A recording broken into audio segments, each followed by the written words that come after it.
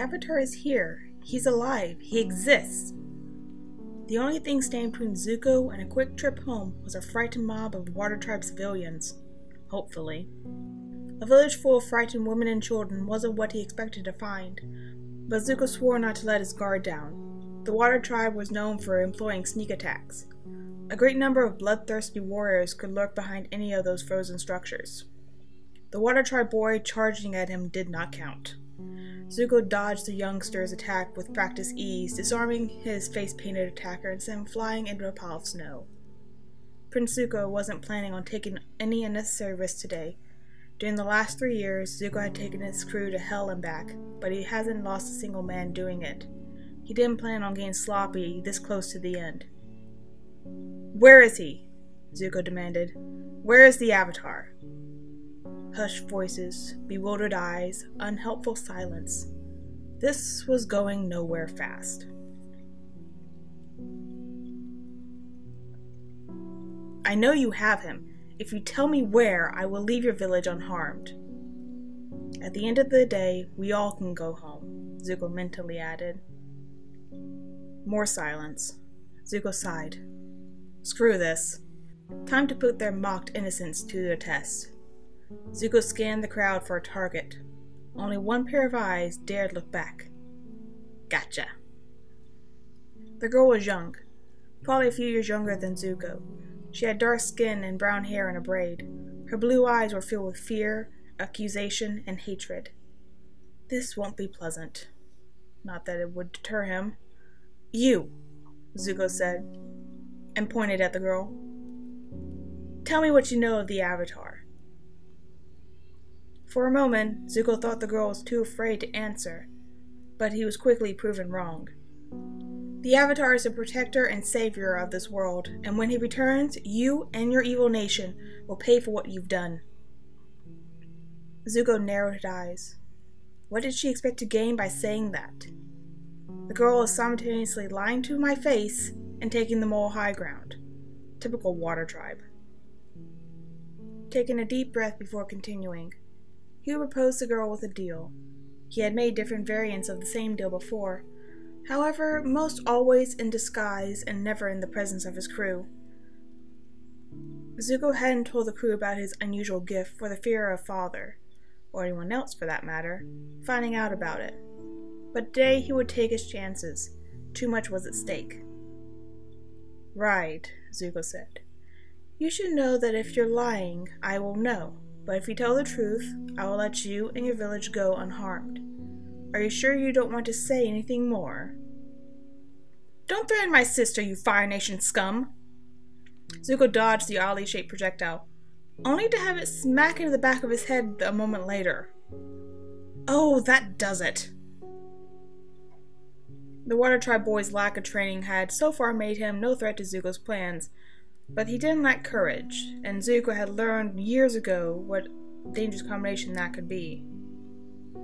Another useless attack and a swift counterattack, Zuko was pretty sure there was no ambush waiting for him in the village.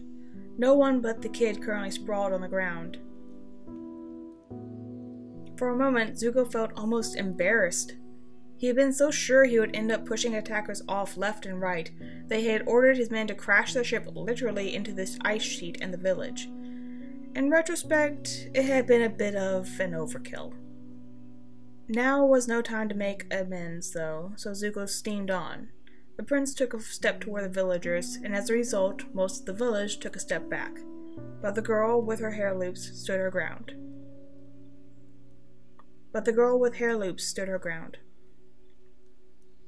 Her show of defiance only strengthened Zuko's resolve to use his power on this particular villager. "I might be a predator, but I don't like preying on the weak." Zuko would get the truth out of her, one way or another. "Are you sure you don't want to add anything to your little story?" Zuko asked. "Everything I said is the truth," the girl answered. "People of water don't lie like your people always do." "We'll find out soon enough," Zuko thought and made his move. Zuko grabbed the girl by her wrist, and before she had time to struggle out of his grip, he placed his other hand on her forehead, fingers on temple. He placed his other hand on her forehead, fingers on temple. The placement of the contact wasn't crucial, but this was how the move had been taught to him, and Zuko would take any help he can get. Although he had done this before, he was by no means a master when it came to using the power of dragons. The procedure was at the same time easy and difficult. Assessing an unsuspected target's torrent of memories was relatively easy. Finding what she was looking for, not so much. The mind did not work with the same logic as speech and storytelling. Things could get messy. I wonder if even dragons found this enjoyable, was the last thing on Zuko's mind before their minds were connected. Fear and confusion. What's happening? An image rose from her memory, a Water Tribe woman telling her it was going to be alright. Mother. And a Fire Nation soldier. Oh no, I'm not supposed to be here. This is not what I came to see. Focus. The Avatar. Where is the Avatar? No Avatar. But he had seen it. An airbending master gracefully leaping down from the ravaged Fire Nation ship. There. A stranger. A friend. A boy in the iceberg. But where? Gone. Just like Mother. Vanished. Alone. Not coming back. Zuko broke the connection and tried to catch his breath, cursing his poor choice of prey. This was too close. Damn. Zuko could almost hear Grandmaster Kurta's voice instructing him. Although some emotional transfer is inevitable, you must always make a clear distinction between your memories and your subjects, or you might give away as much information as you receive. Zuko didn't have time to dwell on old wisdom, though, because an odd whooshing sound was closing in on him. The Avatar was either playing him for a fool or testing him. Zuko had experience of both, thanks to his sister and father respectively, but he ran out of patience for either long ago. It turned out that Avatar was a 12-year-old child dancing around in orange PJs, but that didn't matter. It didn't change what Zuko had to do. Zuko threw 2 fire fists at his opponent and took a step back to reevaluate the situation. In spite of his looks, the Avatar was far from harmless. The moment Zuko had been preoccupied with newly gained information, the Avatar had swooped in and tackled him to the ground.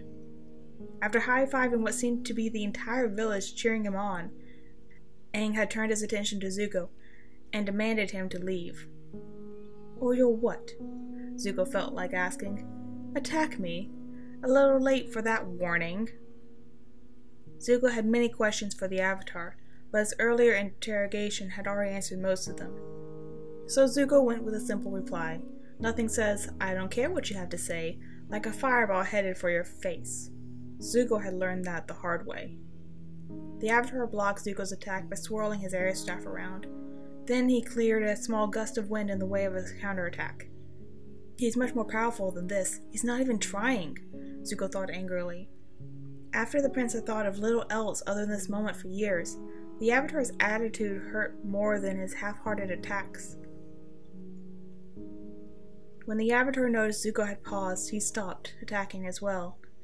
I don't want to fight, but I won't let you hurt anyone, he stated. Zuko wasn't sure how to respond. The ironic part was that if the Avatar hadn't shown up when he did, Zuko had been far from the village by now. Katara's memories had suggested Aang had been banished. And Zuko's idea of banishment, that meant Aang wasn't coming back. Ever. Certainly not welcome back as a hero for the first opportunity, Zuko thought wearily. Zuko could have let Katara and her village go unharmed too. She hadn't told him anything about being an airbender, but she hadn't known Aang was the Avatar. Katara hadn't lied, and so it wouldn't have been necessary for Zuko to carry out his threat. Not that he would have, in any case. Burning down helpless villages wasn't Zuko's idea of a fun way to spend the afternoon. The other things the prince had found out about Katara's past had affected his judgment on the matter. He tried to convince himself. Zuko would have left in a hurry because he had an Avatar catch. Running to, not from. Zuko took a deep breath to focus on the here and now. How about you don't fight and I don't hurt anyone? Aang seemed to consider it. He looked at the village and then back at Zuko. If I go with you, will you promise to leave the village alone? The Avatar asked, his tone finally serious. Zuko considered it and found no obvious downsides. He nodded. No, Aang, you can't trust him. Katara shouted. Standing next to her, Sokka shook his head and glared at Zuko. The Avatar had, however, made up his mind. Aang told his friends he was going to be alright, and then Zuko's men escorted him onto the ship's deck.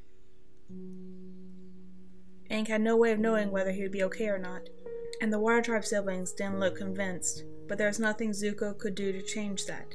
He could tell them they intended to take the Avatar to his father alive and unharmed, but Katara would take his words as evidence of the opposite. She believed all firebenders are evil, and evil people always lie. What an amazing conviction of someone who has never had an actual conversation with someone from the Fire Nation, or from the Earth Kingdom. Yet she thinks pretty highly of them, all the same. Zuko shook his head. Why should I care what she thinks of me? She doesn't know anything, and sure as hell doesn't know the first thing about me. When Zuko's ship disembarked, thoughts of going home was threatening to steal away his attention, but he focused his mind back on the here and now. A crew member handed Zuko the Avatar's fighting staff. As Zuko measured the object in his hands, he remembered from Katara's memories how the Avatar had boasted to the entire village that he could fly with it, and how he really could. Zuko considered his options. He could burn the staff to ash. He had no intention of letting the Avatar escape from him, but demolition still seemed the safest choice. Before calling forth his fire, Zuko paused to consider if he might have any other use for the unique relic. It could be made an excellent present for his father, but not as good as the Avatar himself. Why risk it? While Zuko was holding the staff, he noticed the Avatar's expression. Waiting, almost worried. This was unexpected.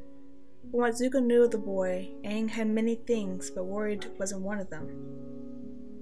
The Avatar had looked worried only once in Katara's memories, after finding out his entire nation had been wiped out 100 years ago. Even then, the mood hadn't lasted. The staff is important to him. Very important. The real question was if knowing that changed anything for Zuko. Zuko sighed. Azula would mock him for not taking advantage of his enemy's weak spot, but Zuko decided to keep the staff for now. The Avatar had lost his entire people, and was now a prisoner of this nation responsible. Somehow adding to that misery seemed uncalled for.